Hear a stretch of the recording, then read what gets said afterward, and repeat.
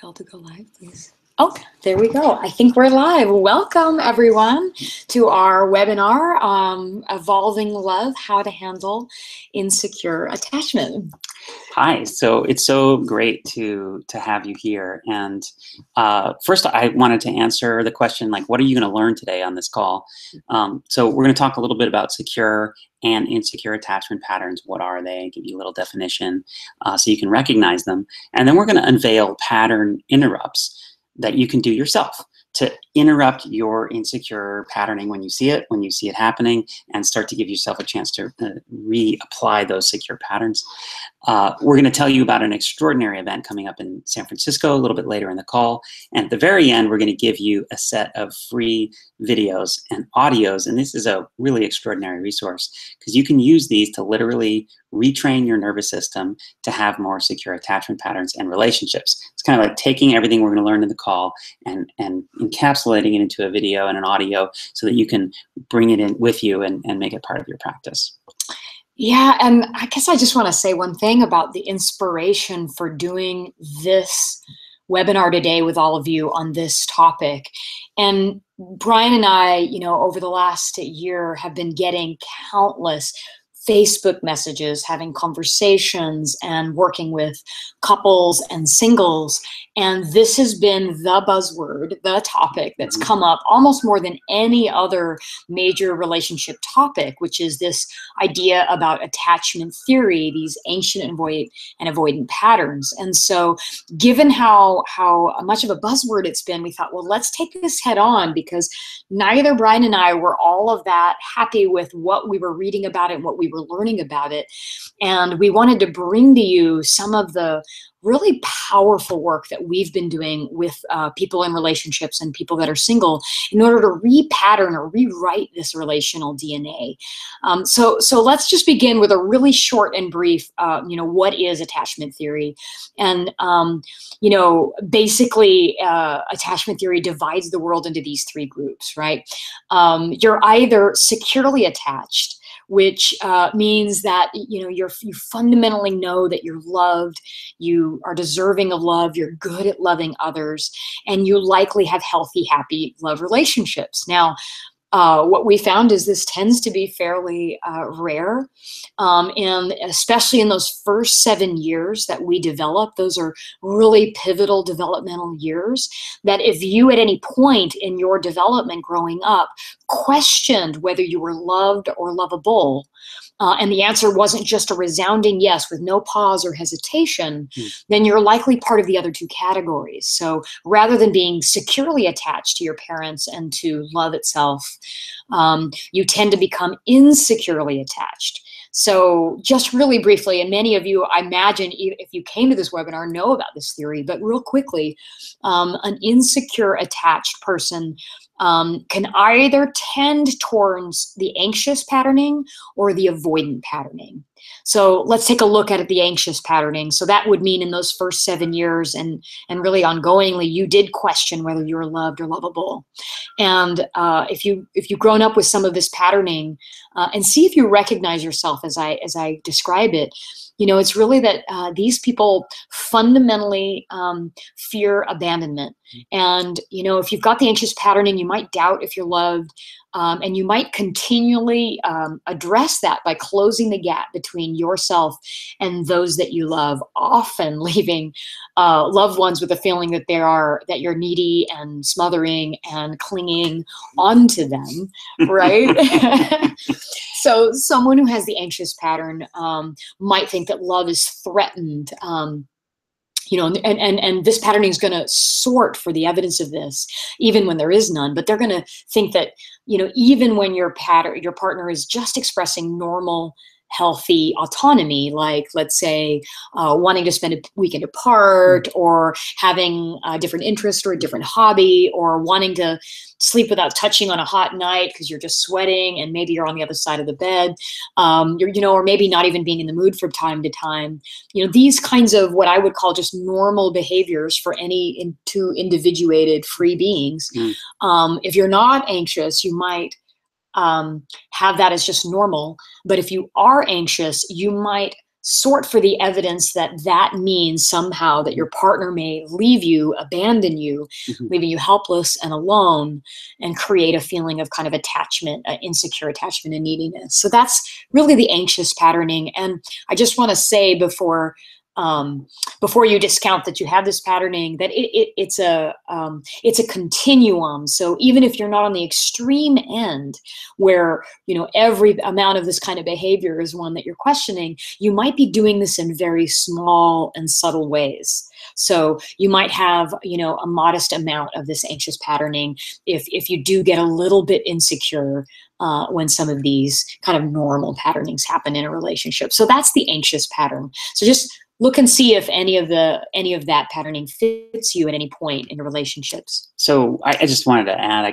can't tell Yeah. you how many of our participants in our Evolving Love workshops, before they do the Evolving Love work, Yeah. the curriculum, they'll come and they'll say, I'm just my relationship would be great, but he doesn't love me, or she just doesn't love me. And we'll say, well, why? Why is What's that? your evidence? Why? Yeah. How do you know? What lets you know that he doesn't love you?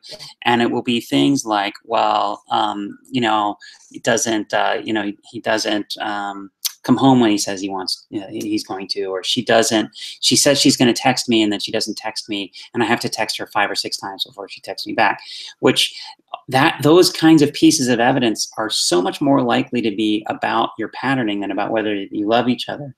Right. That it can trick you. Right, right. So just notice if you've ever said those things or thought those things and really questioned whether you were loved by your partner, because that's really what both of these patterns are doing.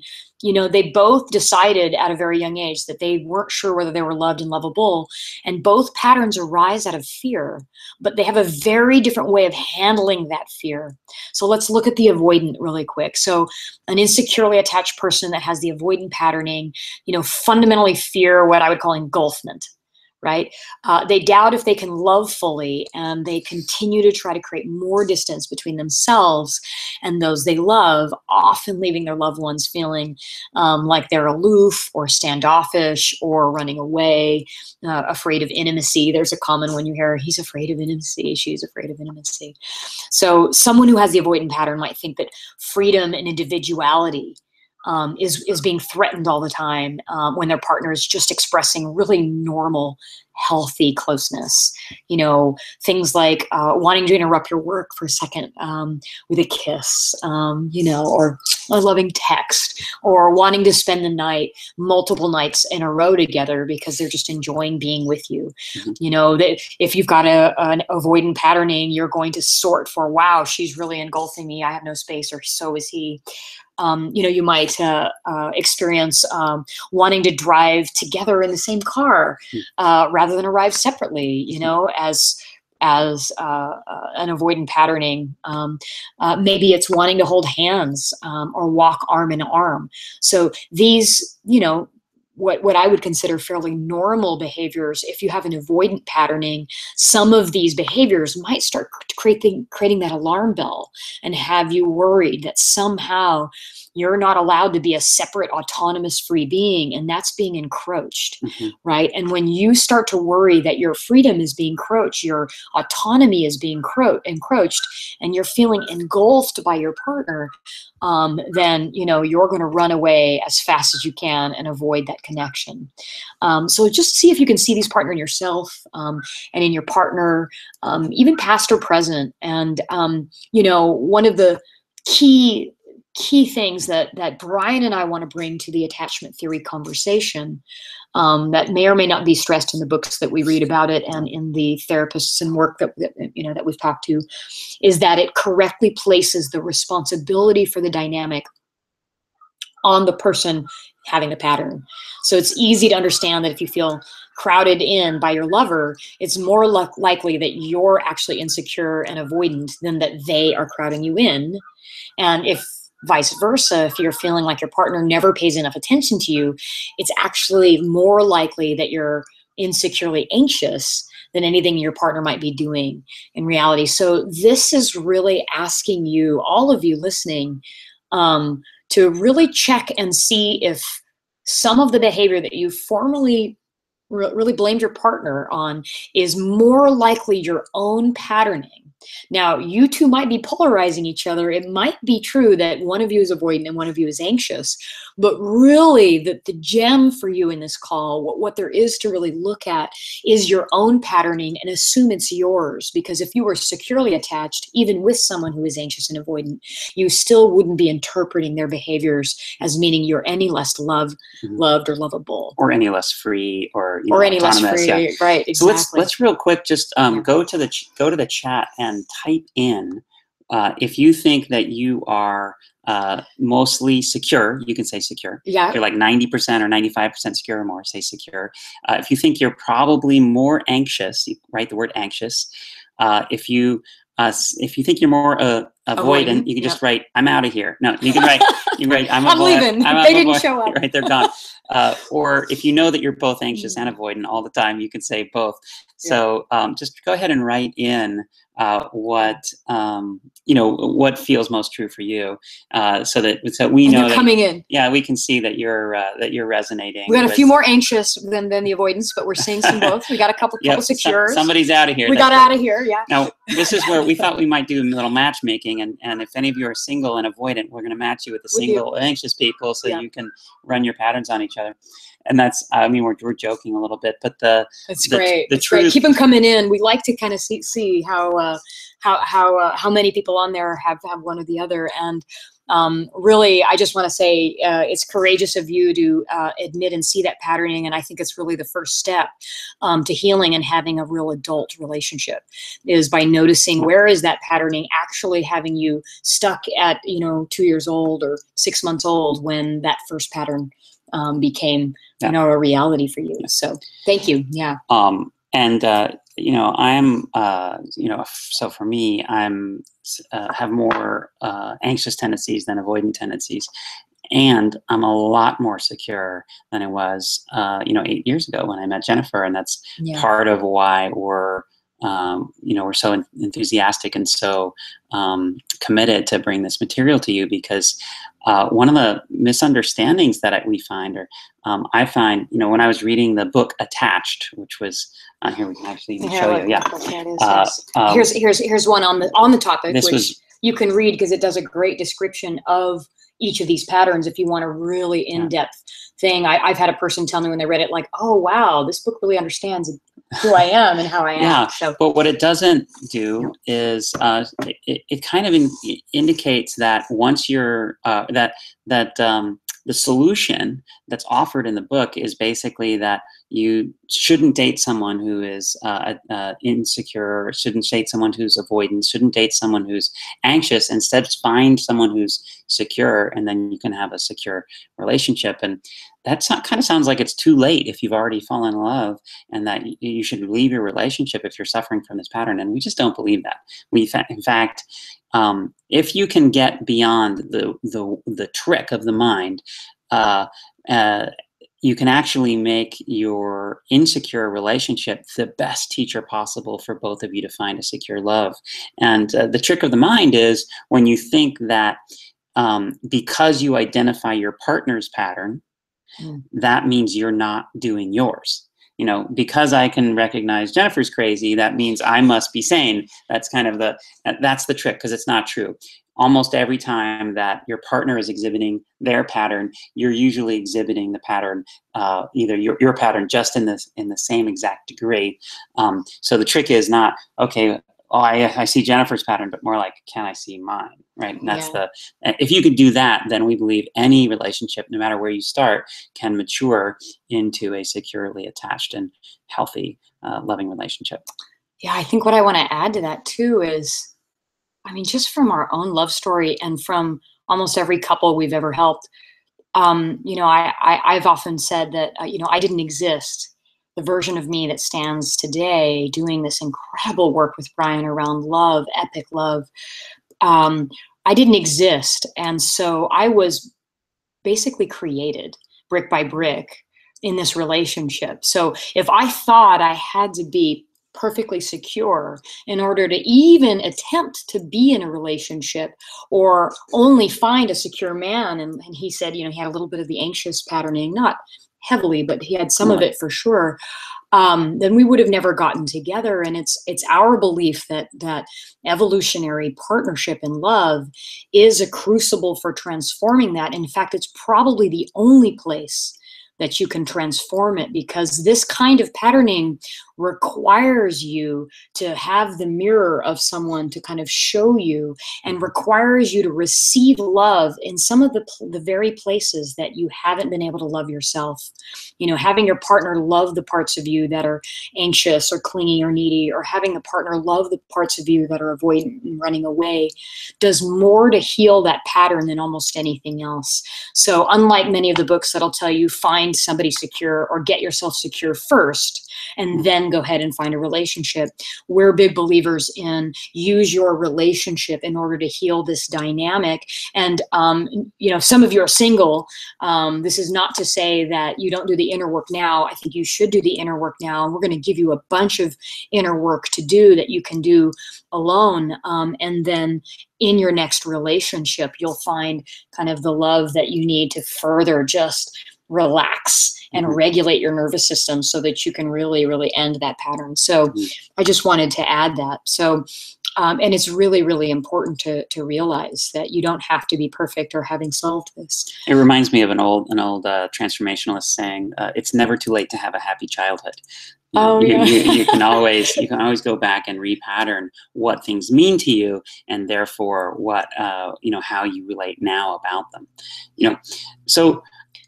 Go ahead. Yeah. I was just going to say about the next misunderstanding. Oh. So that was the first misunderstanding, is that the only way to handle having an insecure attachment is to solve it on your own or date somebody secure.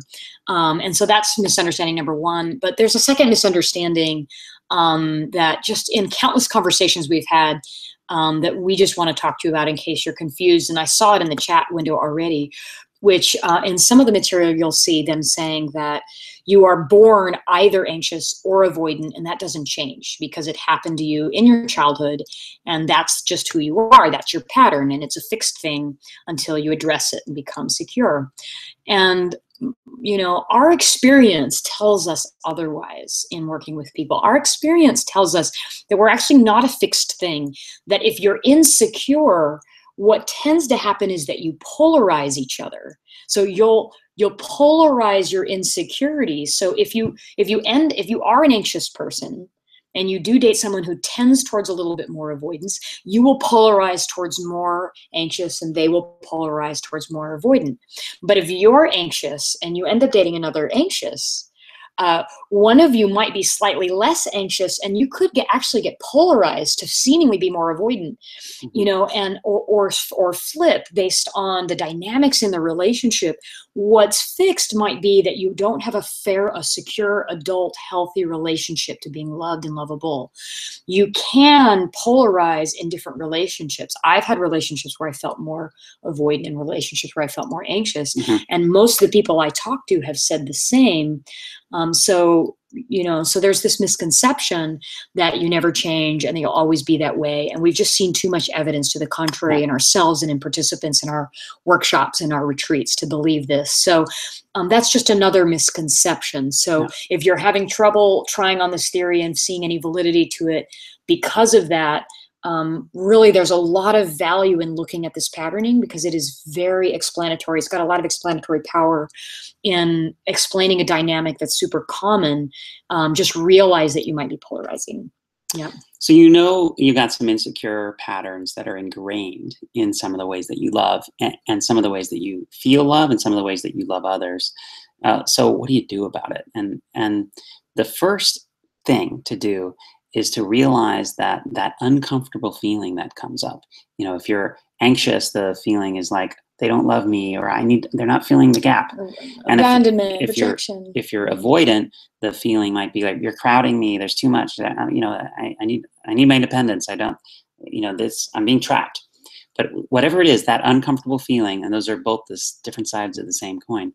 First thing is to recognize that it's actually your pattern that's causing the feeling, not your partner's actions. So it's not the text messages they sent you, or them wanting to drive with you, or them refusing to drive with you, or the set text message they didn't send you. That actually isn't causing your feeling. what's causing your feeling is your pattern. And I know that that's hard to get your mind around. We were working with a coaching client of ours who's got a avoidant patterning, and he kept coming to us saying, "Listen, I don't want her to spend the night." He was dating a woman for several months. "I don't want to spend the night because when I wake up, there she is, and that makes me feel trapped. And then she's like wants to like brush her teeth, and she wants to, and it's just too much." And so in his perspective, her being there, brushing her teeth, was causing him to feel that way. Yeah, she was too much was the problem. Exactly. Right. But what was true actually is that she was a mirror for him. And the blinding light of that uncomfortable feeling was actually coming from him, bouncing off her mirror, and he was being blinded by it or made uncomfortable. And then his reaction was wanting to cover up the mirror. And his evidence for why that's true is because when he's not around any mirrors, when there's nobody, then he doesn't have that uncomfortable feeling. He feels great. It's only when the mirrors come around, then he starts to feel this blinding. So he starts to blame the mirrors. And one of our favorite teachers, Bashar, says if you look in the mirror and you see yourself as a frowning person, upset, like this, you don't go to the mirror and try to force the mirror to smile. You realize that if you smile, then you'll see reflected back to you a smile. So the first step is really that simple, to recognize that the discomfort doesn't come from your partner's actions. It comes from your pattern. The way an insecure pattern works is that it literally interprets the normal ebbs and flows of a loving relationship as warning signs that something is wrong. I'm going to say that again. The way the insecure pattern works is it interprets the normal ebbs and flows of a loving relationship as warning signs that something's wrong. So your pattern will have you feel as though something's wrong when it really isn't. And that's the first, when you realize, oh, my feeling that something's wrong isn't necessarily reliable. It may be that something's wrong, but it may be that nothing's wrong and it's just my pattern giving me bad information. That is that key first step. Yeah, I love this piece, and all of you listening, I'm going to say this one piece again, because what Bryan just said is one of those things. It's like a ton of bricks moment. It really, when you really get it, it can do a lot of the work of unwinding this pattern, which is distinguish your feelings from your partner's actions. Right? That's how he started. It's like, what's one of the first ways of handling insecure attachment? Distinguish the feelings you're having and your partner's behaviors or actions. If you think that your feelings are caused by their actions, then you're not going to see the patterning. If you distinguish, oh, these feelings I'm having are the patterning, they're not as because of their behavior, then you have kind of a chance to really take a look under the hood at the patterning. And we're going to dive deeper here. This is just the beginning piece of how to handle being in a secure attachment. But just underline that if you're writing it down, distinguish your feelings from your partner's actions. Yeah, because nothing else will, the rest of the process doesn't really work if you haven't done that piece first, right? It's like your cost of entry. Yeah. So if that's the case, right, then the natural next question that, I'd imagine you'd ask, or that it's at least that we were asking ourselves, is in the moment, when I'm having that uncomfortable feeling, whether it's anxious or avoidant, something's wrong here. The pattern's telling me to handle it in one way, but what's the better way of handling it, And so, like, if you're anxious, the pattern is telling you to, like, cling tightly to your partner, right? And to look for the evidence that you'll be abandoned and rejected and left helpless, right? If you're avoidant, the pattern is telling you to, like, run away and push your partner away and get space and really disconnect, right? So that's what the pattern is telling you. And we actually want to upgrade the behavior in that moment particularly, because it'll feel very natural to you. You'll feel like there's a common right that's being violated. Like, of course, I want to be free and independent, and you're violating that. And you're going to think that their behavior is the violation rather than your patterning. So one of the biggest lessons that we are wanting to teach you is to reduce the fear in your system so that you can actually hear your own intuition. And so how do you do that? Like, how do you reduce the fear in the system? And to us, it's something that we call self-regulating, right? Self-regulation. You know, we have for you, if you stay to the end of this, an incredible resource that we spent a lot of time on putting together that basically helps you unwind that through taking you through a meditation exercise, a self-regulating meditation exercise that's combining sound. It combines this imagery that's been specifically designed to help reduce the fear, and it combines some affirmation and belief rewrites. So we're going to give you access to that if you stay to the end. But let me talk about self-regulation for a moment. If that's not a common term to you, it's something that we've talked about with Annie Lala and Eben Pagan, two very good friends of ours as well. But really, it's in the moment. So there you are. So call up a moment in your life when you felt either anxious or avoidant. So just go ahead and do this with me now. Remember that moment. So be in the situation, you know, where whatever your partner was doing, whatever you were doing, feeling the feelings, you can see the location, maybe you can see yourself there. And so what I want you to do as you're having that experience in the moment, but even just on this phone call, as you recall a moment, is that you fade the situation out. You fade the location out. You fade out your partner, right? You fade out all of the supposed causes, right? And then all you notice that's left, now that the picture doesn't contain any other elements in it, all you see is basically yourself and then your reaction without anything else around you, so you can really see the pattern. So there's nothing else but you, right? And in a very real sense, if you don't mind me getting a little metaphysical, you know, our favorite teacher Bashar says, you are the universe you formerly thought you're inside of. One of my favorite quotes, because it really gets to the fact that actually this is more literally true than you realize, that it is just you. Everything else is something that's a mirror. So now there you are, and you see your reaction for what it is, right? And so now as you fade that out, your body can naturally regulate itself if you let it. You know, what prevents you from self-regulating is having your mind caught up in the future and in making connections that are external to you, that there's all of these things outside of yourself that you have no control over that are making your state dependent on those external forces, and even with your mind attached to a future that hasn't happened. You know, if you're an avoidant, you're worried about in the future being engulfed or in the future being left. Mostly, if you realize you could be in the moment, in that present moment, you're actually not being left and abandoned when they didn't grab your hand in the movie theater. And when he didn't text you within 10 minutes of your text. Or 10 days. You're still not being abandoned. Right, No. right. And so, you know, so the first thing is you fade everything else out but you, and you allow yourself to be really, really present and realize that your state is not dependent on anything outside of yourself.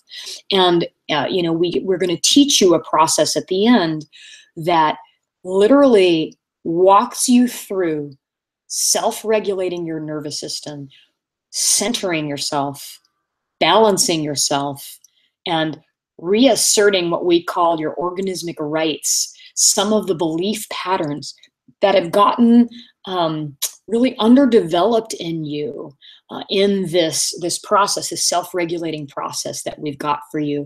And so in that process, I'm not going to give you the whole process now because I actually want you to experience it. You'll be bringing your nervous system back to its relaxed and centered state, reminding you of what's actually happened, not what you think might happen in the future, but what's actually happening in the here and now. So, you know, first of all, I guess I want you to type into the chat window just a number between 1 and 10 with how capable you feel of self-regulating in the moment. I want you to be honest. So you're in the moment, you're feeling really anxious, or you're feeling really avoidant. The patterns totally got you. You know, you're triggered in that moment. How able are you to self-regulate right now? Let's just do a number from 1 to 10. So let's see those come in. So That's awesome. So 10 would be a really great ability to Tens, self-regulate. nines, 3, 4, 6, 7s, tens, 5.7, 3. 9. That's great. 5, 3. Good. You guys are good at assessing. We love these 1 to 10s because it allows you to really objectively look at kind of where you're at without language that's hard to decipher. So we want to see if we can increase this number by the end of the rest of this call. So we're going to have we've done about 30 minutes so far. We're going to have about an hour left on the call. We're going to increase that number wherever you started. And for the 10s, you guys are doing awesome. We hope to give you guys some gifts too. So, so the reason it works is, I just want to explain, when you're not self-regulating, what's happening is when you use another person to regulate, the anxious person basically says, I'm not okay unless my partner shows me love in some particular way. And so they are asking their partner, hey, will you regulate my nervous system by showing me love in that particular way? And then when the partner does, the person relaxes, and you call that a good relationship somehow. And then when the partner doesn't, you freak out and say it's not okay. The anxious person does the same thing, or the avoidant person does the same thing. Listen, I need you to leave me alone. I need you to give me space. I need you to do these things, because if you don't, then my nervous system isn't okay. If you interrupt me, if you do these other things, then my nervous system isn't okay, which means that your nervous system state, you've given it away to your partner. You're having them regulate you. And this is your nervous system that's inside your own body that you have somehow given total power and control over to your environment, to your partner. So why this works is that's sort of like going around with a plug, like let's say a lamp that you want to turn on, and you're plugging it into, not into an electrical outlet where you have all the power, but into a pile of dough, into a bowl, into, it's just plugging into all the sources where you can't actually get that internal regulation because your partner isn't in here. Your partner's out there. So the way to plug into the proper power source is to fade everything else out, because your proper power source really is internal. That's where the deficit is, but it's also where the surplus is. You have the capability of meeting your own needs in every moment from a nervous system level. You can literally love yourself as much as you need to be loved in every moment. And then once you're filled up, you can exchange that love with a partner. So that fading it out, that's why it works. The fading everyone else out and focusing only on your own nervous system, you can restore balance. And then you won't be acting from your pattern. You'll be acting from a regulated nervous system. And guess what? When you have a regulated nervous system and you want your partner to hold your hand, she's much more likely to do that than if you need her to hold your hand in order for you to be okay. Yeah. So that's how those patterns kind of work together, and that's why this self-regulation works. We end up inadvertently repelling, and creating the self-fulfilling prophecy. The more avoidant you are, the less your partner is going to confirm that you have your space and freedom that you want and autonomy that you want. And the more anxious you are, the more likely your partner is going to reject you and move away, even if they are secure, because you're going to be asking the universe to mirror back to you your own lack of lovability in that moment. So yeah, these patterns, if unchecked, they really prove themselves right over time. The avoidant person will get smothered. The anxious person will get left if you allow the pattern just to continue to repeat itself. But in the meantime, how can you tell the difference between, like, oh, this is my pattern, and your partner actually not showing up for you the way you want? Maybe your partner is interrupting you and you don't like that, and you're upset, and it's your pattern, but also your partner's doing something you don't like, and so it gets confusing. How really can you tell the difference? The difference, when your nervous system is regulated and you drain all the fear out of the system, you're not thinking about the future anymore. And you can really examine, how am I feeling? What's true for me right now? What do I need? What do I want? Then you can actually make a simple request, an adult request of your partner, and you can say, oh, I didn't like how we didn't spend the night together for 3 nights, so I'd like to spend more time together. And your partner can say, okay, that sounds great, because you're not running the pattern. Right, or say not, and you won't necessarily make that mean. that you're not loved and being left and abandoned and rejected and left helpless. So Totally. Because if you say no, that doesn't mean something about me. It just means that's not your preference. yeah, so again, just to go over what we said so far, distinguish your pattern from your partner's behavior. This is the first thing to do to handle insecure attachment. The second is this thing we're calling self-regulation, which we've started to describe here, and we're going to give you, an audio and video resource to help you actually self-regulate. It's really powerful. And I just want to say that in secure or adult relationships, your needs and your desires can be exchanged without requiring your partner to do that in a particular way to maintain your well-being. So, each partner is self-regulated, and the natural ebbs and flows of love and connection don't become what I would call catastrophized into doomsday future thinking. So in a healthy, secure relationship, you just exchange your needs and your desires. Like it's just easy thing to just say, oh, hey, I'd like to stay over. Oh, I'd like a couple days to myself. And the way that that's received, that it doesn't mean anything bad about you, no matter how it's received. These are just plainly your needs, because you realize you have every right to need both the connection that you want and the love that you want and the freedom that you want, because these are fundamental human needs, both sides. So there's nothing wrong with needing either of these things. And if you have an adult secure relationship, you realize that and don't need to kind of cling on. So that's one of the major pieces around that. Before moving on, I just wanted to say one more thing about the meditations. So these meditations are the free videos and the free audios, the gifts that you can get at the end of this webinar.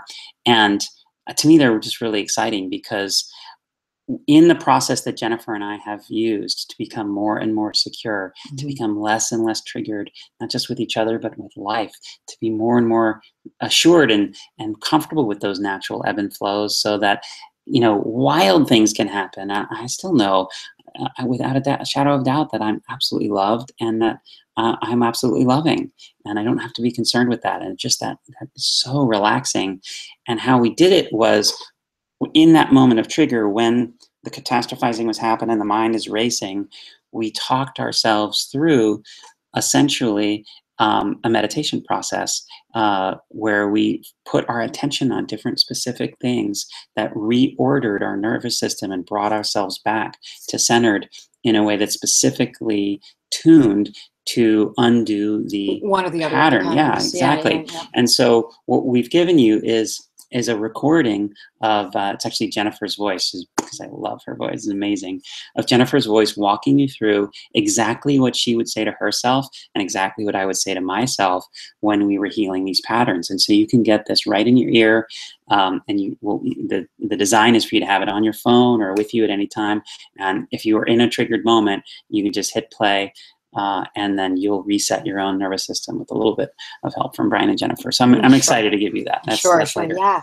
Yeah. And it's I think of it like a permission slip. It's you have this permission slip that you can use in the form of this audio to regulate both your neurology and your biology and your physiology, right? And you can allow the recording to do that, such that the next time you open your mouth, you're in a totally regulated state, you're all the way resourced, and you can actually have a healthy relationship to the being loved and lovable and your needs. So just moving on to the next piece that I feel like is an important part of this dialogue that I don't often hear from experts on the topic, which is, this question that you might be thinking, so once the moment passes, what can I do to gradually change over time my tendency to go into the pattern in the first place, so that I don't need to actually continue to use this meditation to self-regulate, for instance, or to apologize afterward for all of the heartache and pain havoc that you might be creating with this patterning, or that your partner is creating for you. So,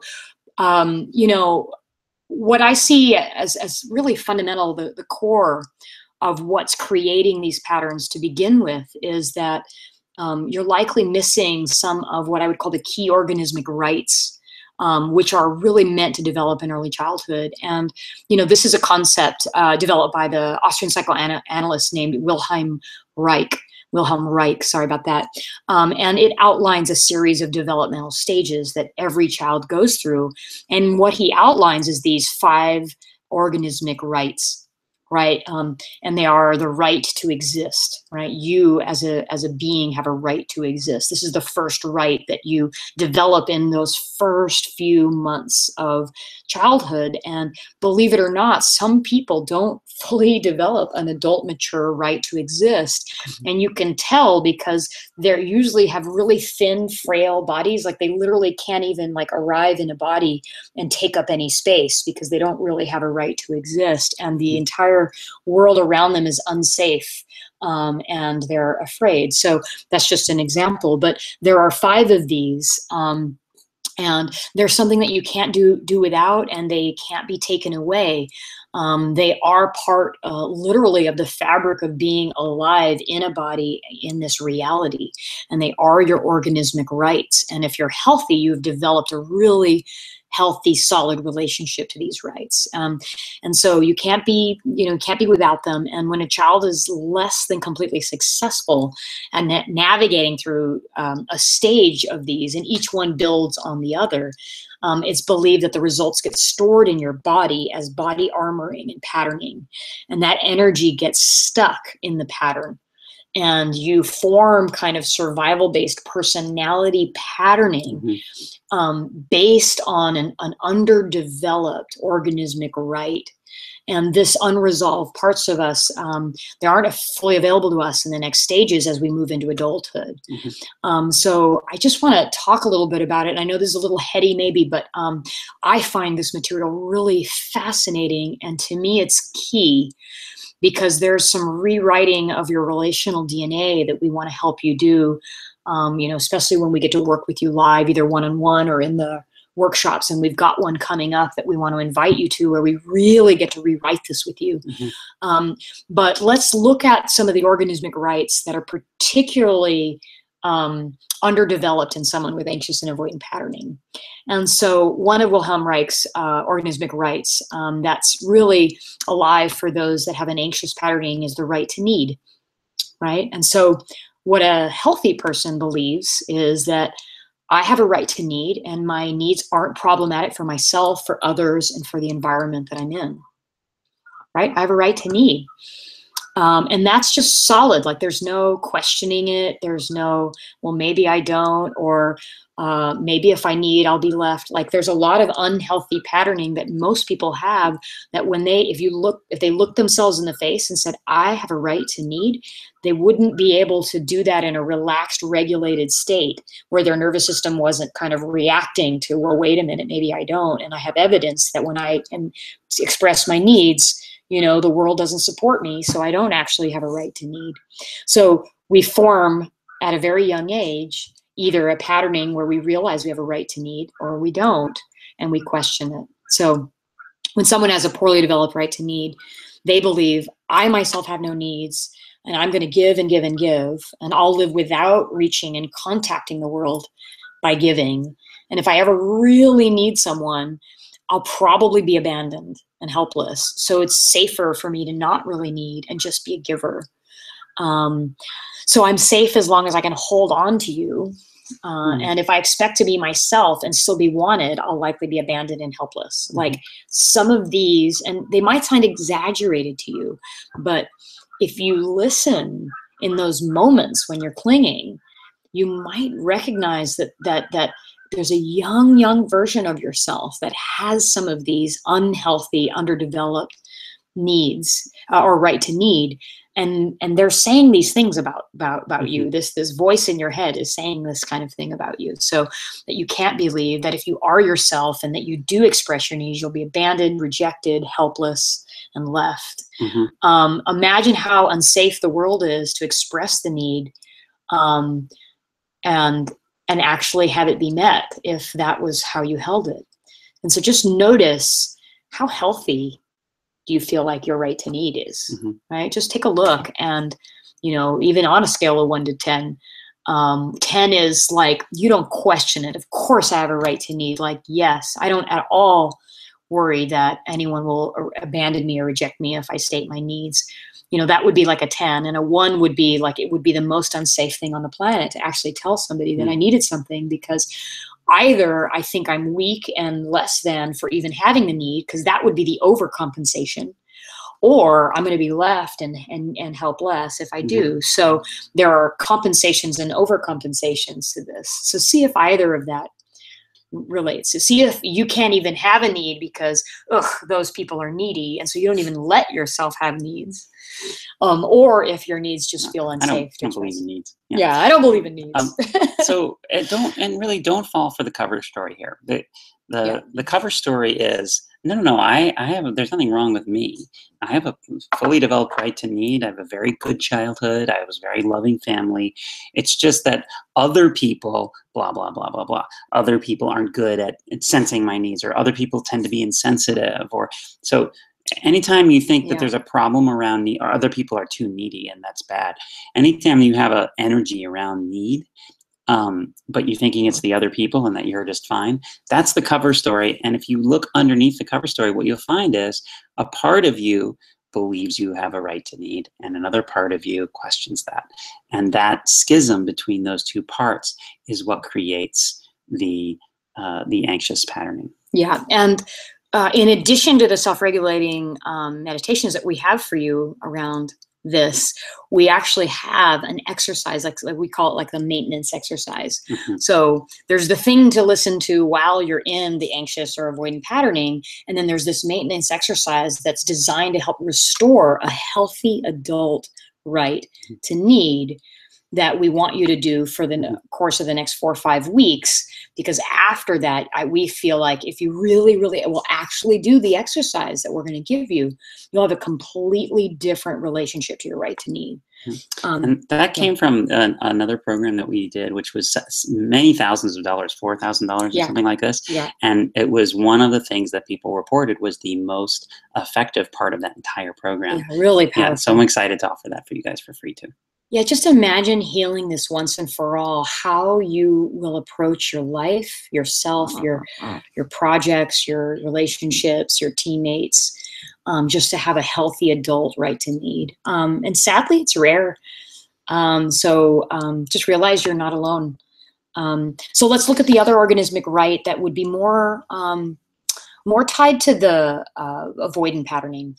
And, Wilhelm Reich also has, as one of the basic organismic rights that builds on top of the right to exist and the right to need, which is the right to be independent, right? The right to be autonomous and still belong, right? This is like the right to be separate and somehow not lose your belonging or not be loved.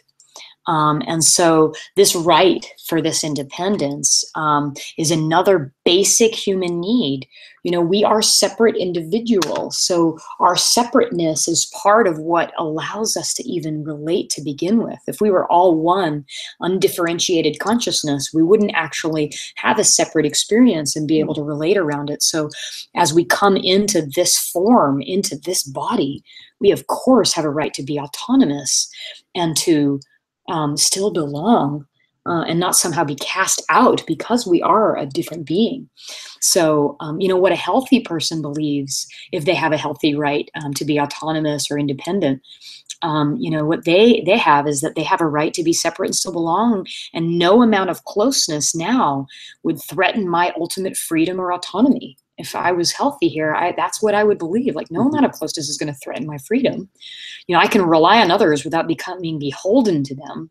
And belonging doesn't threaten my independence. Those are two different things. And in fact, if you're really healthy, you'll realize that belonging can strengthen you, that your environment can support you more fully to be able to explore independently than if you were off out on your own, alone and separate and by yourself. We are by our nature tribal beings. So we realize that we are really more interdependent than independent as a deeper truth, right? I mean, we are interdependent with the planet in order to survive. And that interdependence is good. So anyway, what someone who has a poorly developed right to be autonomous and independent believes that, if I had that, I would believe that I'll live without feeling helpless and contact the world via controlling helpfulness. So I guess what that means is I can do anything myself. So I don't want to rely on anyone else. And if so, I will, if I reach out for support, I'll be used, I'll be manipulated, I'll be humiliated, I'll be helpless. So I need to keep my distance. I need to not be supported by anyone else and just be on my own, because if I go down that path, all that's left is for me to be somehow my identity be subverted and manipulated and helpless. Mhm. So that's the right.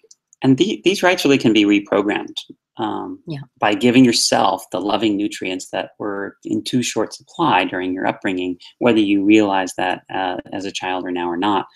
In one sense, a part of us says, like, I didn't get the love that I needed growing up, so I'm going to get it now from my partner, which has the effect of meeting your partner with a sense of lack. So what we are saying is instead, we want you to give that part of you what it needs now so it can love and be loved by your partner without compensating for a historical deficit. And by the way, that deficit's totally invisible to your partner. So they don't see that whole equation. They just see the neediness and they don't get it. So you want to do the maintenance exercise that we've included at the end of this webinar once a day, 5 days per week for 5 weeks, and you will have a massive shift in the baseline of those organismic rights, the right to need and the right to be autonomous. Yeah.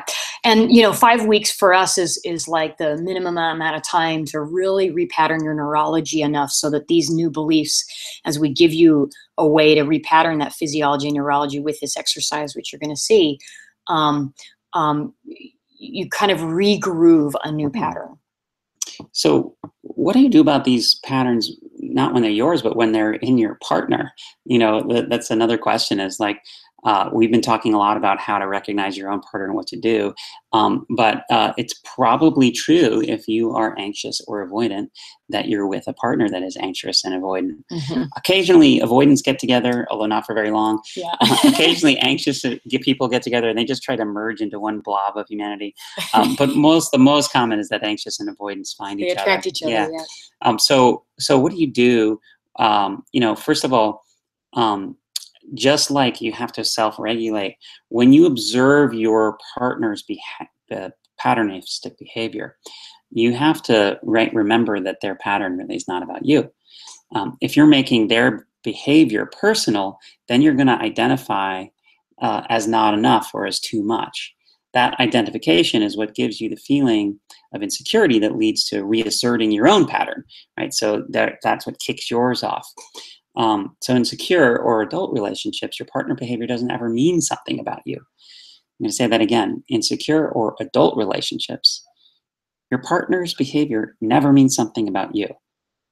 And if you're interpreting it that way, that interpretation is just your pattern that you must breathe through again. So it's, when I'm with Jennifer and she's in her pattern, it doesn't happen very often, less and less. But when that happens, then what's there to do is love her there and just be present, observe that she's having it, and kind of have the patience for her to work it out.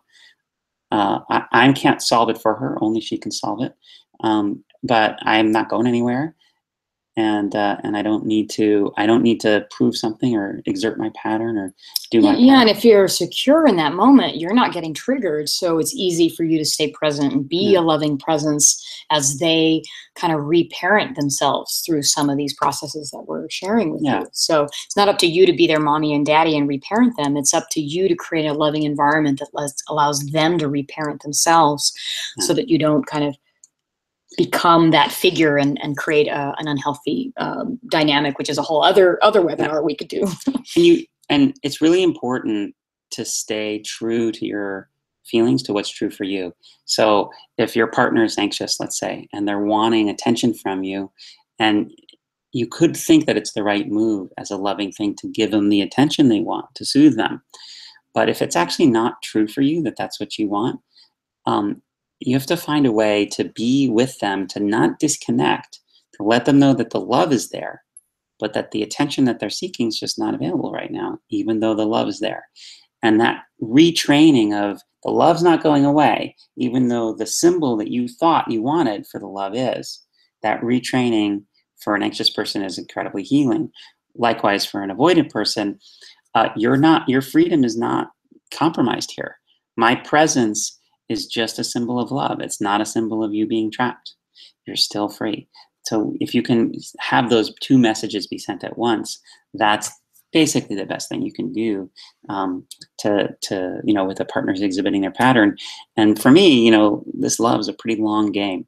I'm in it for decades and decades with Jennifer. So if it takes a week or a month or a year or 10 years to heal one particular pattern of hers or mine, that's just a privilege to be side by side with her during that time. Yeah. Yeah, it's something we both hold so dear, is that being in a relationship is such a privilege. Yeah. And the minute that you try to frame it as just a lot of hard work and obligation, you're really losing sight of how lucky you are. I mean, there are single people on this call, and billions of people that are alone and don't have a partner. And so just realize how lucky you are if you have someone to walk down the path together. And if you're single, just realize, what privilege and play it is to begin down that path with someone, so that you don't take it for granted when it does come into your life at whatever timing that happens. So, you might be thinking, this sounds like a great way for me to work on my relationship on my own, but because we've talked about a lot of the inner work that you can do on your own to self-regulate and really fade everything out and work on it yourself and redo all of these organismic rights and repattern all of that. But so the question might be, how do I unwind specific fights that I'm having with my partner? So if I'm in a relationship and this is coming up with my partner, how do I bring up difficult conversations with my partner without escalating into a fight? Right? Because how often does this patterning come up and create a fight, regardless of what side of the patterning you are? And even if one of you is secure, it can still create some fights. So, for that, it's our belief that you need a really effective conflict resolution process. And those are really hard to come by. I haven't seen very many people do them quite like we do. I'm actually really, really proud of how Bryan and I have been adding to the field of love and relationship itself through a completely different evolutionary path through conflict. And so you need this kind of process. You need one that's actually, one is effective at resolving conflict for good and not just repairing the hurt feelings and doing the whole thing over and over again, right? Because there's more than one phase. There's the repairing it, and then there's like resolving or restructuring your relationship afterward. So you need something that's effective, not just at repairing the hurt feelings. Two, you need one where both of you really get your needs met, right? It doesn't work when it's all one-sided. I mean, all of us have probably been in a relationship at least once where every fight seemed to be just about helping one side of the partnership get what they needed, and then your needs didn't get met. We remember the anxious pattern says like, oh, I have no needs. I'm just going to be giving. I'm going to contact the world through giving. And so that really plays well into, so you're going to have this one. Like a one-sided conflict resolution. Oh, I'm so good at conflict resolution. Just I gave my partner everything. I held space for them. I gave them everything they needed. Of course, I didn't get my needs met, but what a surprise. Forget that they didn't even bring them up. Right, exactly. but they'll blame the other partner and use that as evidence. So you need process it really. So you need a process, one that resolves it really for good, and then one where both gets their needs met, and three, one that feels good to both partners, so that the conversation is one you always want to have, instead of the thing you're just like putting your hands through your hair going, oh, do we have to do this again?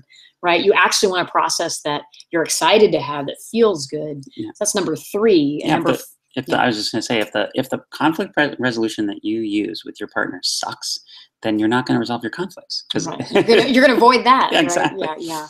And then lastly, you want a way of handling these patterns and this conflict in your lives that gets underneath the surface of the issues and feels safe enough for both partners to actually be honest and vulnerable and to be loved through the process. You can't have a successful long-term relationship without a successful conflict resolution process. And imagine if you held as a standard for your relationship that the conflict resolution process that you use had to be just as beautiful as your most romantic date. And if you can, if you can look at how beautiful, healthy, fun, engaging, and uplifting the conflict resolution process is for a couple, you show me that and I'll show you how long that couple's going to last. Because what otherwise it happens if the process is kind of broken, and most people have abysmal conflict resolution processes. If that process is broken, or they don't have it, or it's not rehearsed or not agreed to, then nothing gets resolved, and you just layer upon layer upon layer of conflict until the whole relationship feels like it's a big weight, and then it really does fall apart under its own weight. And that is really exactly why we designed the Evolving Love Workshop. And there's one coming up in San Francisco on November 4th for singles and November 5th and 6th for couples. So is it all right if we talk with you guys a little bit about this workshop and just put into the chat that, yes, you want to hear about the workshop? Because I'd love to tell you about it, but we want to make sure that we have your consent. So let us know. I don't know which way we're going. Up, good. Okay, good. And we've got some great questions. Great questions too. Yeah, we're going to have some time for questions in a minute. And yeah, it looks like yes. So the workshop. Let's talk about the workshop. I want you to imagine coming to an island in the San Francisco Bay for a deeply transformational experience and spending a day or two in person with us, getting individual attention on the aspects of your relationship and your love life that matter most to you. And now imagine having the stage set for you in the most gentle and respectful way for you and your partner to permanently resolve your biggest recurring conflict without getting triggered. So either you're coming with your partner and you can do that, or you're coming alone and you're being set up to do that on phone calls and other interactions with them. Or you're looking at your pattern just as a single person on that one day to really do that inner work to unwind it so you don't bring it to the next relationship and the next one. One of our past participants in this last workshop said that he couldn't believe it. He said, we dove in and we actually solved the most important issue of our whole relationship. We've been married for years now, and I just assumed we weren't ever going to solve it. I was crying my eyes out because I heard her say and acknowledge things that I didn't even think she had any idea about. It was amazing. So that's the kind of stage setting that was going to occur on this island in San Francisco in November. Yeah, and one of the reasons we wanted to create a kind of a live experience with us, one is we create magic in the room. I mean, you know, they call us a dynamic duo, and there's a reason for that. But you know, the really what we noticed though, all of that aside, is that there's a problem with relationships where we try to solve our hardest conflicts while we're triggered, right? And we force the conversation and we're in the middle of both of us, or you know, or you look at any relationship trying to handle conflict, and neither of them are resourced, neither of them are bringing their best selves, and that's the moment in time when we're trying to resolve the biggest patterns that we have that we're not even seeing in ourselves. And so we basically have no resources to act like a grown-up in that moment. You know, we're acting 2 years old and throwing tantrums and really, really falling down to the lowest common denominator of where we've had arrested development. And so at the Evolving Love Workshop, what we do is we create a space of fun and lightness and love, and really what we really bring to the table is raising the conversation into a more evolutionary context, so that unlike maybe some technologies and circling in therapy and some of these other things that we've seen, rather than kind of circling the drain inside of the same consciousness that has created the problem. Yeah, really examining it in detail and getting into and understanding it. Stuck on the lounge of why, exactly. As our friend Annie says, endlessly going round and round, and you're kind of navel gazing and circling the drain. We have developed many, many ways of pulling you up and out into an evolutionary context that raises you both into a much higher order conversation, and the quality of the questions and conversations that you're having creates the relationship you're in. And so, you know, several couples in our last retreat were actually giggling and laughing as they were talking about topics that previously they thought were totally taboo subjects. So that's what happens when you raise the conversations. The no-fly zones, you know. Right, yeah, no-fly zones. We have a system for resolving conflict that works. And it really is about rewriting your relational DNA. We have a way of like laser guiding you with our kind of loving, caring, where we each represent the pole of the masculine and feminine, and we can usually translate for both partners really, really well working together. So we have a system for resolving things, rewriting that relational DNA, either as a couple or as a single, that works, that feels great. And almost everyone from our last retreat said that they were actually able to solve their biggest conflict, their biggest pattern, and felt like it just wouldn't or even come back, wouldn't even come back. And that's not bad for 2 days. Many people came to us after being in therapy for years around this topic, or for decades of having the pattern and reading self-help books and all of that. So, we feel really proud of our ability to help you really rewrite that. And that work is hard to do via online or in a webinar. So we really want to invite you to come see us and spend probably 2 of the most powerful days of your life rewriting that relational DNA, having an impact on every relationship you have after. Each of you have like a relationship angel and a relationship devil inside of you when it comes to how you relate to your romantic partner. At sometimes you're just an amazing, epic lover, so beautiful, so sweet, kind, insightful, thoughtful, romantic. And sometimes you're kind of a jerk, right? you're like, we sometimes say and, that you reserve both the best of you and the worst of you for your partner. So at the Evolving Love Workshop, you get to really let the angel side of you be in charge and determine how you want to resolve conflict. And previously, there are certain things that the devil's been in charge of, like sort of domains. Oh, this is coming up, I'm going to handle this, right? And so we kind of let the angel be in charge, really, and we soothe and relax the fears and concerns that lead the devil side to, so it doesn't have to come out and be so destructive and difficult. And so that you kind of like tame that devil side of you so he gets kind of cuddly, and then the angel gets to be in charge. And you end up walking out having seen yourself more as an angel, seeing the angel more in your partner. And that's part of what lifts up the whole thing to feel so amazing. So in this workshop, I want to talk to you a little bit about what you'll learn. And let's take a look at what you're going to learn with us. So we cover a lot in 3 days, and it isn't even just the 3 days, because you get months and months of working with us through an extensive manual we give you and an online group and all of that. But really in the workshop itself, we're going to practice 3 evolutionary conversations that will raise the consciousness of your relationship. We're really, really big believers in teaching you the nuts and bolts of what is evolutionary relationship. What are the distinctions that create it as such? How do you go from ordinary to extraordinary in your relating? And, it can be taught. It's just we aren't in an educational system where we're taught how to love and relate in these ways. But, in a few days, we can actually teach you how to do this.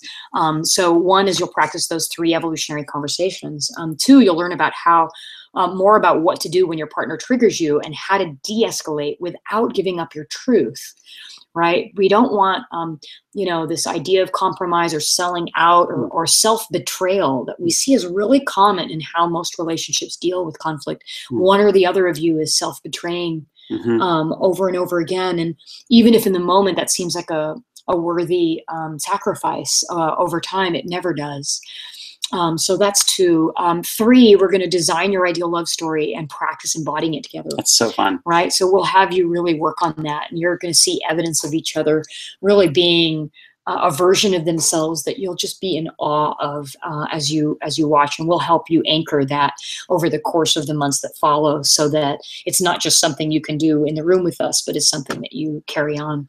4, we'll resolve once and for all one of your most painful recurring patterns, and if we don't resolve it all the way, we promise to at least begin you on the process and show you everything you need to do step by step in order to get there. In our last workshop, we had almost everybody in the room go from beginning to end and resolve something really, really fully and completely, and put to bed a recurring pattern. And so we'll give you all of the tools that you need to do that. And then 5 is, we'll show you how to make sure that your resolved conflicts stay resolved, Mm-hmm. right? So that they don't come back later, a month later, a week later, a day later, in the car on the way home, So we're going to show you how to do that. 6, we're going to talk about why being good at conflict resolution is the way it's normally taught can actually hurt your relationship. Like there's some myths and misunderstandings that are super common that I bet all of you are doing, or at least most of you, even the really conscious ones. In fact, often it's the very conscious ones that are trying on some of these that are actually creating more harm than good. Yeah. And then, 7 will detect your partner's highest evolutionary path. And then we'll teach you how to guide them to it, and vice versa. So you'll each be discovering the evolutionary paths, the highest point of potential and developmental line that they need to go on next. And we'll show you how do you be the kind of person that guides your partner there, so that they are just forever seeing you as the key to the man or woman they always dreamed of being. Yeah. And that's really what an evolutionary partnership is. So we'll tell you how to detect that and how to guide them. There's a false dichotomy there. People think that either they're like trying to fix their partner. You're not supposed to fix your partner. Mm-hmm. So they think, either they're trying to coach me or fix me or change me. Or they're just hands off and they're like, well, to each his own. I'm not trying to fix you, so I'm not involved. So there's this apathy or this controlling continuum that people think they have to be on, and we show you this total path completely off of that continuum, where you're not trying to fix them, but neither do you have apathy, but you're actually engaged in their evolution, which is what makes an evolutionary partner. Totally. Sure. And then here's a big one, is that in the 2-day we'll help you transcend the normal cycle of complaining and defensiveness. I mean, these are big ones in relationships. Like, I bet all of you can relate to the complaining and defensiveness as one of the primary patterns, not just anxious and avoidant. We're giving a lot of tools on that, but there's equally painful for relationships are the complaint and defensiveness, the victimization kind of that we go into around our relating. We're going to talk a little bit about how to transcend that for you and your partner. And so we're going to go to questions in a second. But before we go to questions, and we're going to answer some of your questions, and there's some great ones already, I want to let you know how you participate. So first of all, you want to register now by clicking the button, and it's on the screen for them. Yeah. So, and they'll be taken to the choose, where if you're single, you click that button. That just means you're not in a relationship right now. We have a particular day planned for you, for those not in relationship. And then if you're either in a couple or in multiple relationships, even just we're agnostic about the relationship structure, you can come to the couples one, and you're welcome to come to all 3 days. That's right. But you'll be taken to a page that'll allow you to choose which one if you click the button on your screen right now. So first you register, and then the whole thing starts with your love profile, which is a transformational experience in itself.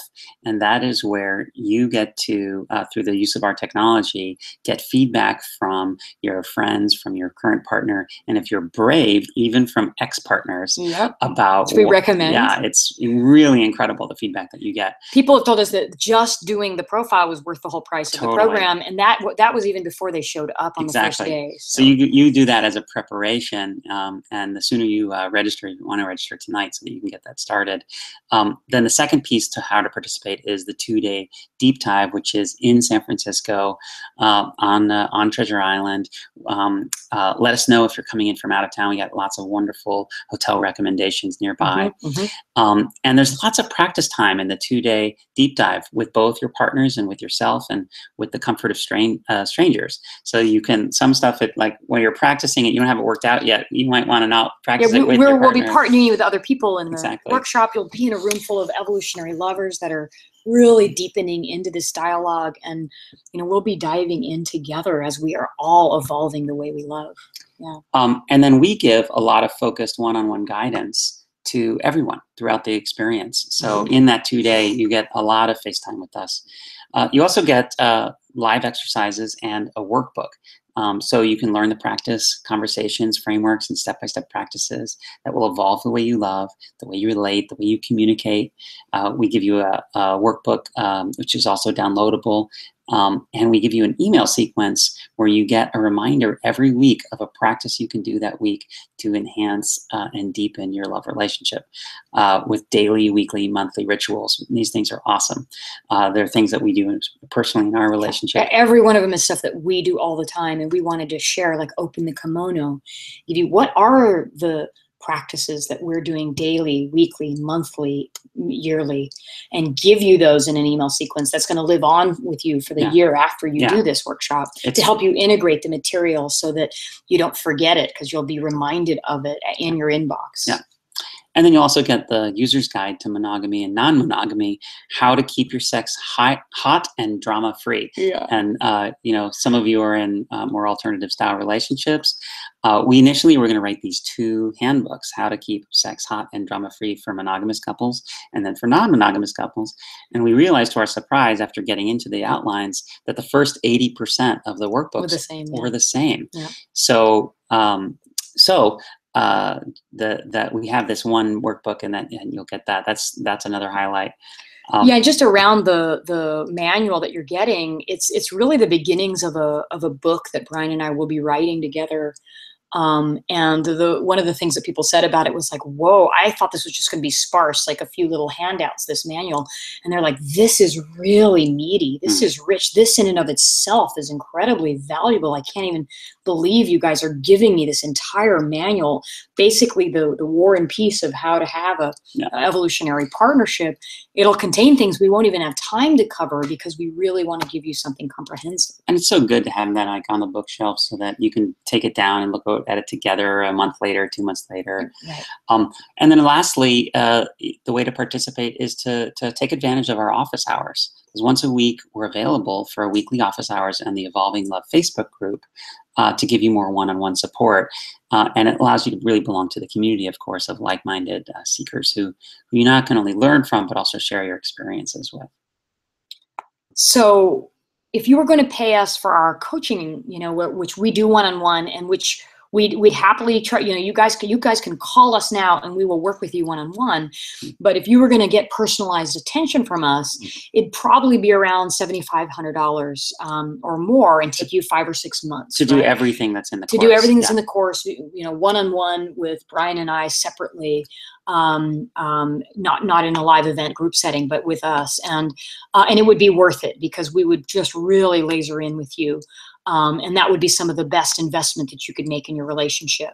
There's no better investment you can make into the quality of your life than to improve the quality of how you love. It changes everything. And not only that, we replicate how we love in all of our systems, and what projects we do in our economic systems, in our political systems, in our culture.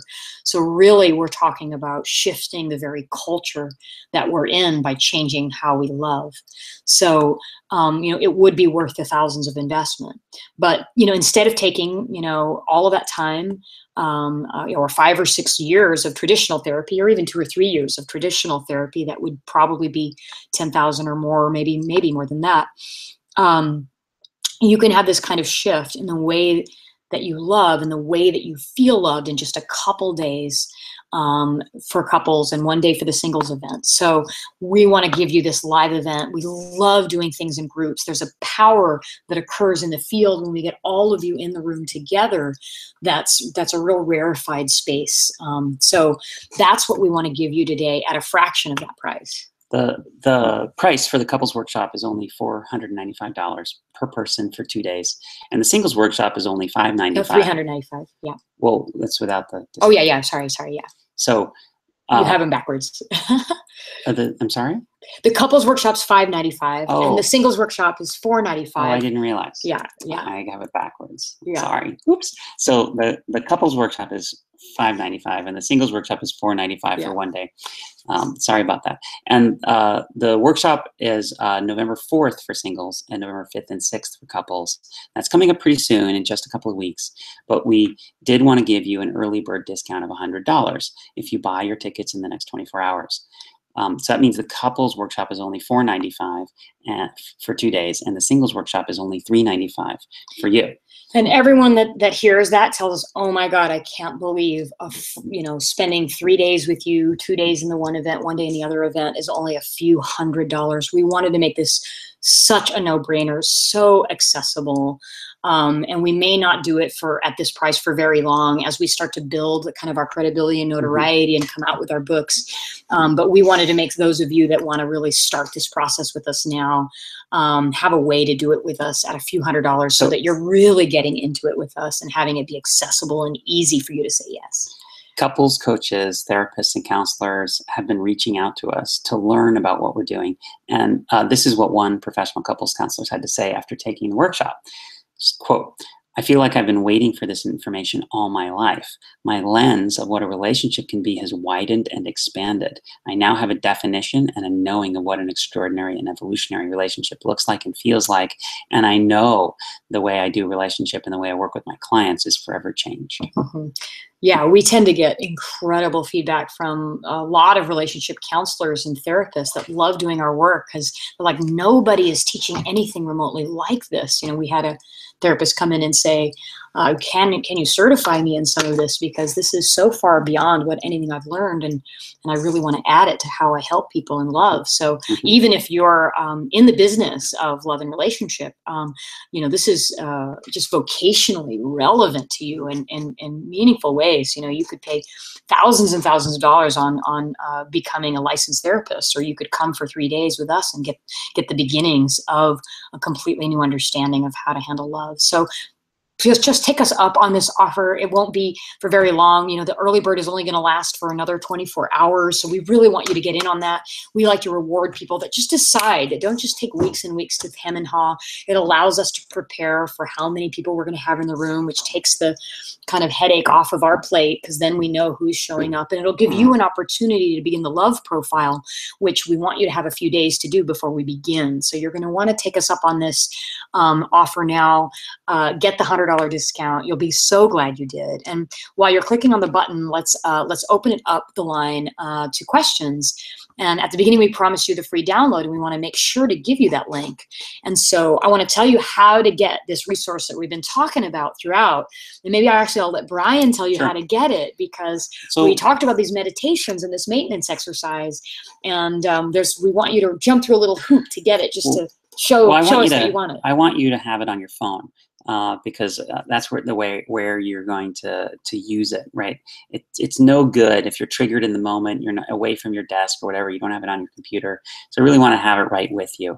And so what I want you to do is actually text me, and you can text me at, I'm going to give you my phone number, 415-810-9769, and text me with just your name, the word attached, your name, the city you live in, and your email address. So that's 4 things: the word attached, your name, the city you live in, and your email address to my phone number, which again is 415-810-9769. And I'm going to return the text with a link that has all the stuff on there, so you have it right on your phone. And that's what I want to do.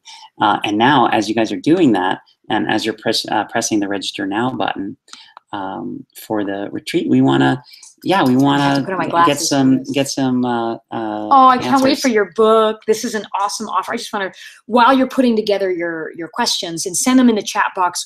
When we've tried to do Google Hangouts, getting you on live, it's just too much it takes too long. And so we're just going to take your questions from the chat box. So this is wonderful.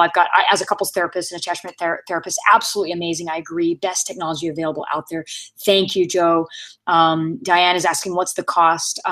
If we do both single and couples all 3 days, is it less expensive and need hotels? So we're going to offer you $100 off of each one. So consider it $200 off. So it would be $395 plus $495 to do all 3 days, and a bargain to spend all 3 of those days. I highly recommend it. We cover different content on each day. There's a little bit that's the same, but there's a lot that's different. And I think you're going to get a lot out of each one, especially if you're in the business of love and relating. Like, come to all 3 days. So I want to talk about that.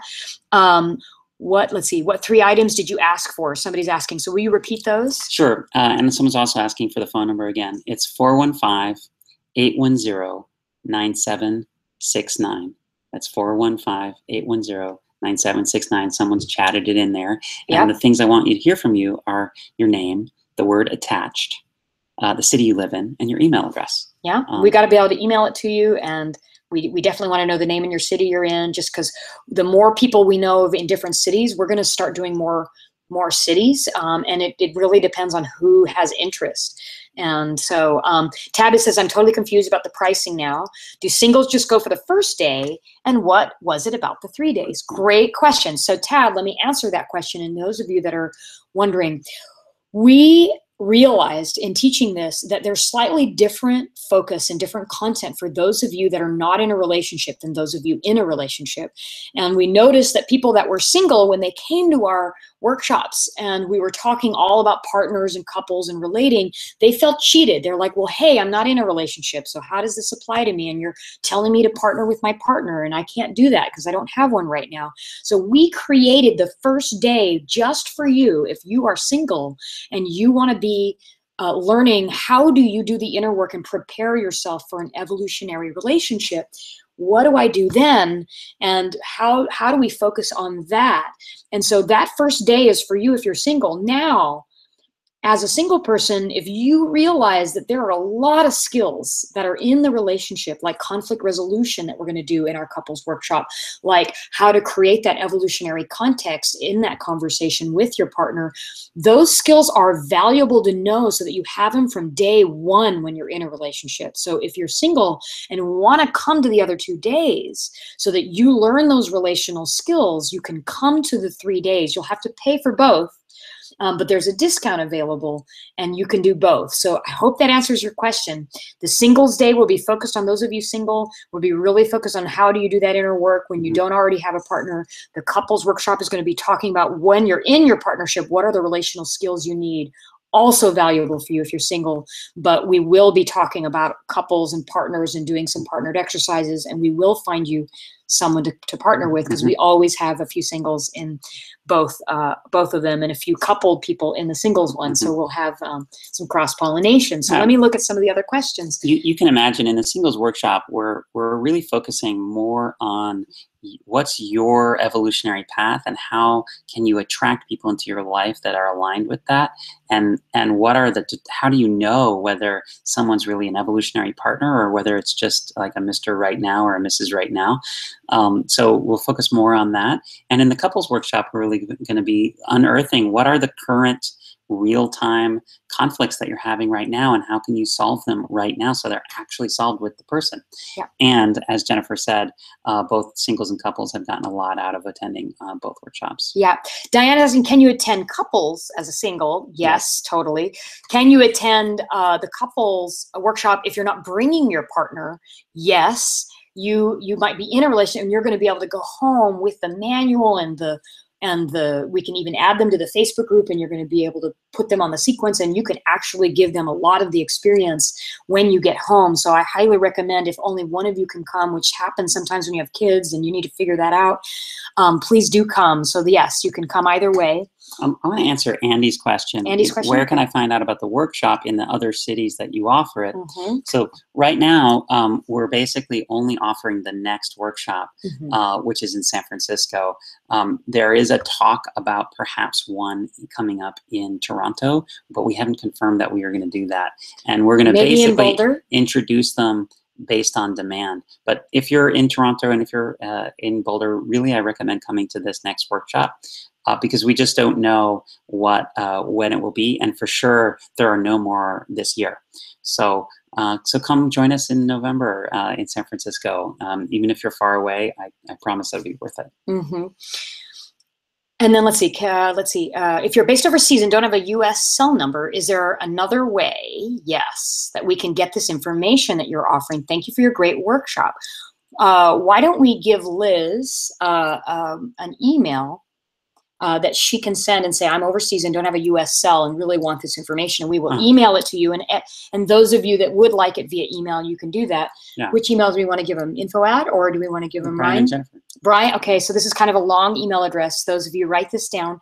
Bryan and Jennifer at California-leadership.com. That was a little fast, probably, because that's a lot of letters. And it's the same email you would have gotten from us telling you about this webinar. So all you have to do is respond to that. If you are on this webinar, you have this email already, but it's Bryan and Jennifer at California-leadership.com.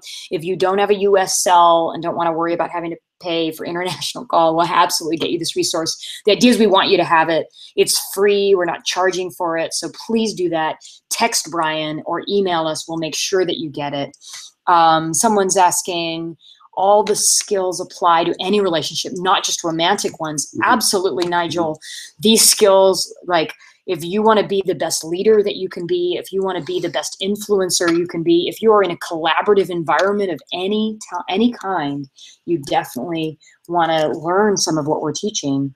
What are the hours for the November 4th singles workshop?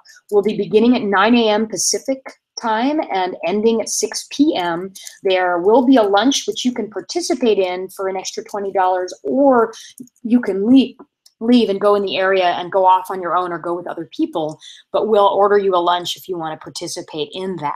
So that's the hours, 9 a.m. to 6 p.m. And then we'll break you before dinner. And then that's the same for the couples, 9 to 6 with a nice healthy lunch break to give you time to really decompress and take it in. We got some people saying, yay, Toronto. Did you say an island in SF? Yes, that's Treasure Island. Good guess. There is this place called Home. It's a really sweet name. It's called Home because it's hearts open, minds expanded. And that's the name of this incredible, totally remodeled transformational workshop space that you guys are going to love. It's gorgeous.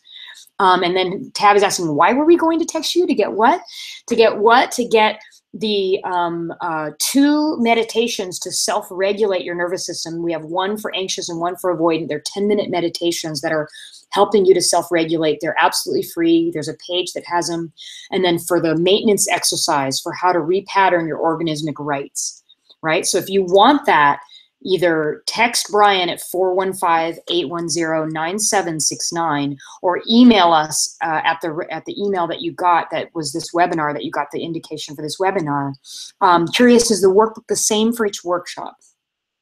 No, it's slightly different. It's slightly different. It's slightly different. There are a lot of things that are the same and then a few pieces that are different. So it's like 70% overlap, 30% different. That's from Lisa. Let's see more. My girlfriend is more sensitive than I am and has attachment issues. She's insecure. Our conflict is often, I say, do something. She gets upset. We then spend 2 hours resolving what seems to me was a really minor issue. How can we speed up conflict resolution? Mm-hmm. Boy, that's a whole webinar in and of itself. Yeah. What could we say in the last couple, 2-3 minutes, we're a little bit over, that would give this person a little bit around this? I don't see their name. I was going to call you by name, but I don't see your name. Yeah, I think because it's the top one. Yeah, exactly. So the first thing I'd say is that if that's the pattern, then it's likely that you're not actually resolving the conflict. It's likely what you're doing is just repairing the hurt feelings, and that you're not making any adjustments into the underlying patterns which are propping up the conflict. So that it's almost like if you have a house full of pins and needles and you keep poking yourself, then you poke yourself, you say, ow, and then you suck on, you get the Band-Aid, and then it stops bleeding and it feels better, but you haven't removed any of the pins and needles, so you're just going to do it again. And those pins and needles might be in your behavior. It might be in her behavior and her patterning, or some combination, which is the most likely. And so if you're not seeing a progression over time, over weeks and months, where it's her tolerance or like resilience is going up and up and up and up and up, then probably there's things that you're not looking at about your own unconscious way of triggering her pattern. Yeah, I just on that line, and gosh, come see us, come to this workshop, because we can help you resolve that one. It's a little hard to do in a webinar. It's hard to do with very little information. But I want to leave you with something around this, which is women tend to be the canaries in the relationship. In other words, that it's not always the women, but it's like the feminine in us, whether men or women, tend to be the alarm bell that senses, because we're so intuitive, we're so highly tuned to the field of the relationship that we are sensing, sometimes erroneously, sometimes overly, and maybe because it's even our own stuff, but we are sensing that there's a perturbation in the field, that there's something in the force, as they say. What did Luke Skywalker say? There's a disturbance. There's a disturbance in the force, right? And so she might be accurately picking up a disturbance in the force that you're calling this minor issue, but she might be really wrong about what it is, right? The feminine in us tends to be good at setting off the alarm bell, that the alarm's going off, but let the masculine fill the role of going down to get the burglar. We're troubleshooters. Like, right? Yeah. Let the masculine decide what it is and finding the burglar. But if you could lean into trusting that her alarm bell is going off for a reason, even if it's in her own mind, there is something that is perturbed in the field that needs addressing. Mm-hmm. She might not be wrong about it. She might be blaming you for it. She might be thinking it is some minor issue. She could be exactly right about it, and it's something you're not willing to admit. But just give her the benefit of the doubt that she is right about the perturbation, and then both of you can explore what the source of it is, even if it's in her own illusion or in her own mind, and look at maybe if even the source is of particular patterns of behavior. So try that on in your relating and see what happens if you'll lean in. Her nervous system will relax if you don't just deny that there's a problem. Part of a woman, what a woman does, and then I want to hear from you, babe. Part of what a woman does is that when you resist that there is a perturbation, she's gonna dig in harder and gonna really keep you in that 2-hour conversation, as you said, because you're not just validating it. If you just say, okay, yeah, there is something up. You know what, babe, you are right. I have been pulling away a little bit, and you've been noticing that, and I think it's true. On that last time we were together, I think I was a little distant. Wow, like hearing that, she's like, oh, thank you, I'm not crazy. Right? She just wants you to let her know that that thing she's sensing intuitively with her hypersensitive, sensory systems is actually accurate. So let her have that and look and see what it is. So go ahead. Well, you were letting Robert off the hook a little more than I would, because you said even if it's in her own mind, Right. I actually, my rule that I suggest is trust her body, even if the words are not trustable. Because in a triggered state, nobody's words are trustable. If you're triggered, what you say isn't trustable. And a woman's triggered, what she's saying isn't triggerable. So it's trustable. So if she's really triggered and she's like, I'm really angry because you are wearing unmatched socks, it's probably not the unmatched socks. Yeah. And what we do as men often when we hear that from a woman is say, oh, she's crazy. She's like overreacting to the unmatched socks thing. And we dismiss the whole thing, which then makes her go even more crazy. What if we trusted the body and said, you know what? I'm in relationship to the deepest source of wisdom available on the planet, which is a woman's intuition as expressed in her body. And that's telling me something's wrong. Now it's attached to this mouthpiece, which is giving me kind of faulty information about what's wrong, but I actually trust that the intensity of the reaction is accurate. And then start asking yourself, what is that reaction appropriate for that is going on? And this is when the masculine's ability to troubleshoot really kicks in. We can't tell whether there's a problem or not, but we're sure good at finding out what it is when someone tells us to look.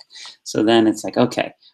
And then it might be, blah, blah, blah, socks. And, she's talking about, you weren't there for me. And you go, you know what? Are you stressed about your job right now?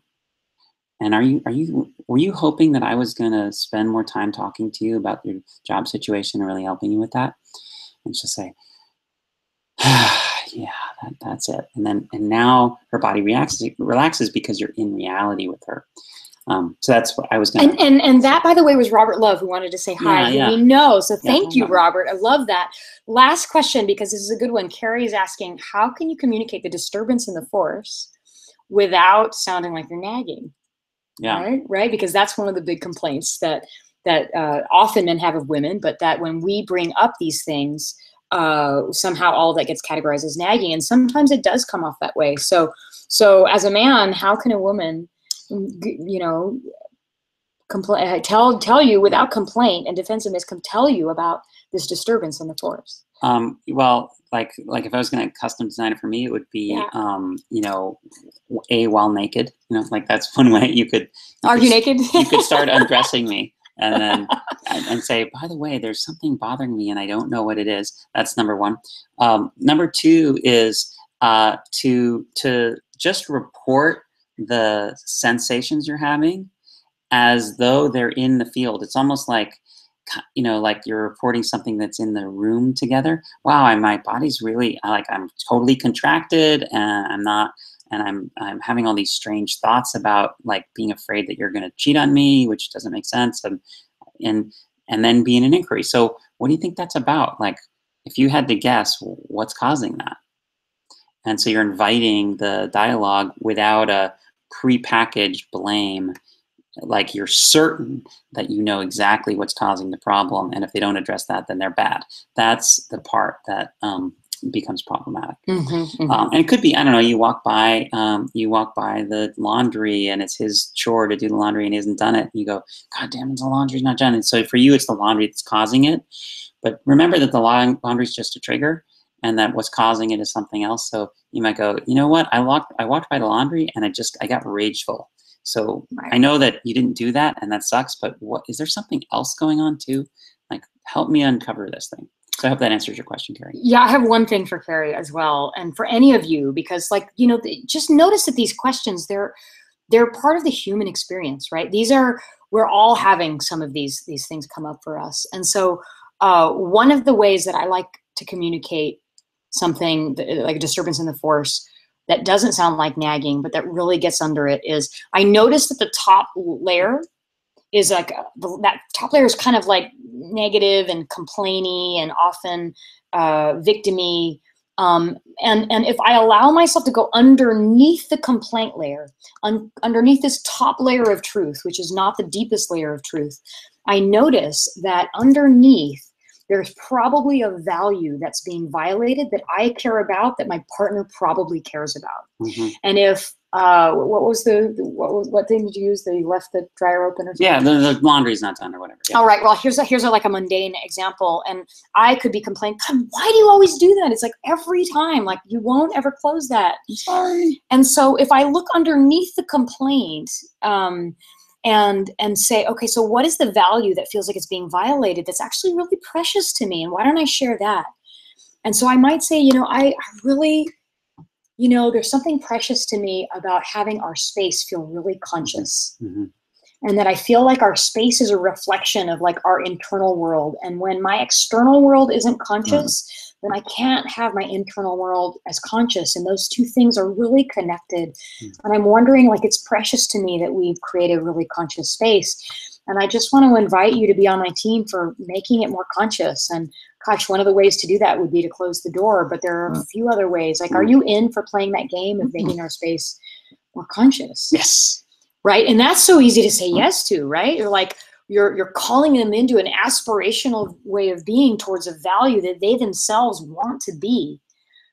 Right? So just try that on, Carrie. Every complaint you have, look at the value being violated. So I think we've got to go. We've gone way over. Yeah, look, it's getting dark. I can and see it's getting dark. We've got the question there about how much does it cost if you do both? And it's $395 plus $495 to do both of those, because you get the discount. That's $890 for 3 days. Yeah, $890 for 3 days. But in one day, it's going to be $1,090 for 3 days because of the price increase. So yeah, so do it now. Decide now. If you're coming with a partner, talk to them tonight. We want you to get that early bird discount. Even without it, it's totally worth it, because we're talking about $100. But still, you know, we want you to act. So act now. Click the button.